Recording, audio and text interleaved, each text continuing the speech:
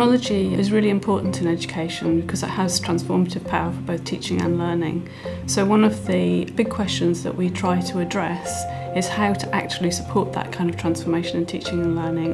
One of the ways we do this is through different interdisciplinary perspectives, from human-computer interaction, technology making and design, from artificial intelligence, as well as pedagogy. One of the other things that the course tries to address is the rapid development in technology and making sure that we understand how students can then start to research and critique and evaluate technologies in this rapid changing environment that we live in.